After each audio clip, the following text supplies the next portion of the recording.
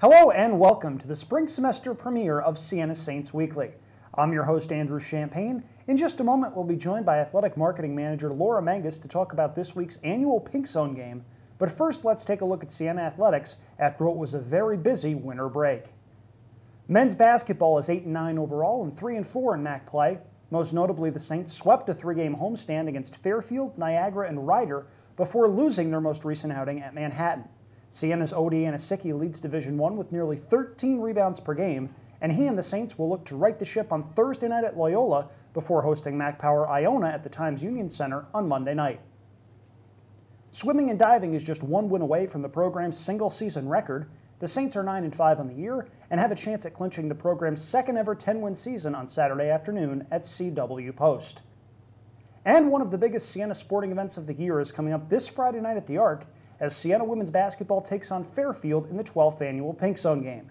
Joining me now is Siena Athletic Marketing Manager Laura Menges. Laura, welcome to the show. Hi, Andrew. Thanks for having me. My pleasure. You were a former player for the Saints, scoring almost 1,800 points under your alter ego, Laura Menges. What does it mean to you to work so close to the program that you participated in for 4 years? It means a lot to me. I mean, it's really something special to kind of see all the hard work that goes behind the scenes that, as a player, you know it's there, but you don't really fully see it until you actually do it. So that's something that's, special to kind of get both sides of things.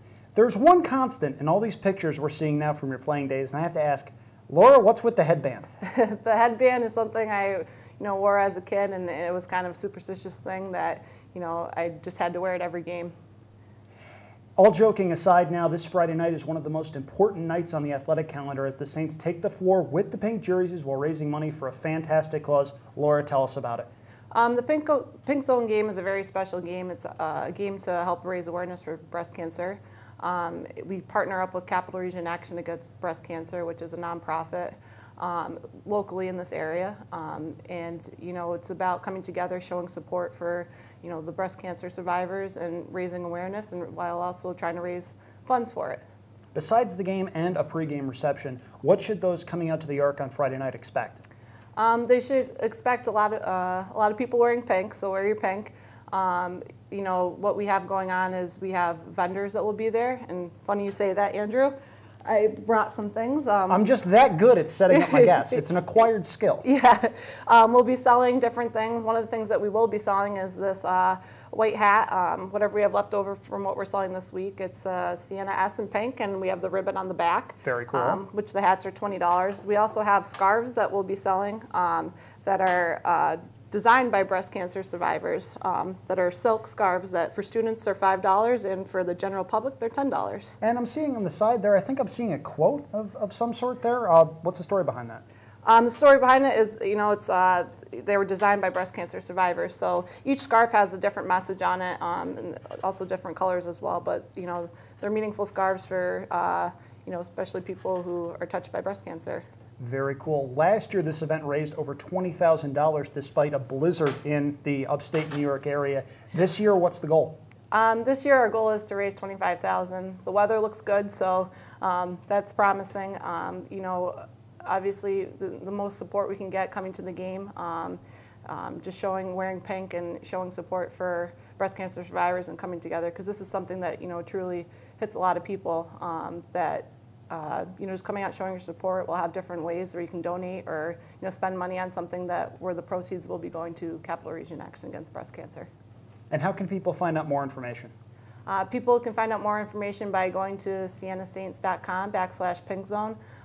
Anything on this event will be posted there. They can also visit Facebook, and they can go to the Siena Women's Basketball Facebook page to get more information. They can also, if they want to, send out to their friends to invite them to come along to help try to get more people. And they can also call me if they have any questions. Laura, I know you're very busy this week. Thanks very much for your time, and best of luck on Friday night. Thanks, Andrew. Again, the website for more information on the Pink Zone event is sienasaints.com/pinkzone. The game against Fairfield tips off at 7 p.m., but as you'll see in this package we'll close the show with today, it's about much more than just what happens on the court. I had a vision. This was an opportunity for us to come together, and it was a win-win situation for all of us.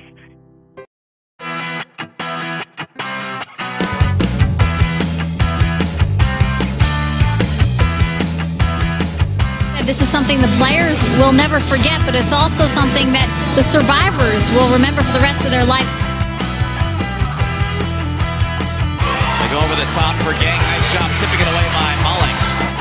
Centeno in traffic, muscles it up and hits. What a tremendous play by Christina Centeno. I don't know how she got that shot off. The Pink Zone game means so much to me. Playing in the game, when we step on the court, we realize it's not about us, it's about these amazing women and the survivors. Especially because my grandmother, she had breast cancer, so when we get on the court, we just feel a sense of power and feel so excited for these survivors. Pink Zone is for a great cause, and I think if we can beat cancer and any amount of money that we can raise to do that is a terrific accomplishment. The Pink Zone event is obviously a great event. It's an opportunity for our Siena fans to come out and not only support our women's basketball team, but support a great cause in breast cancer research. To me, it's a team effort, not only with our women's basketball team, but a community event that provides so much for so many people that deserve it.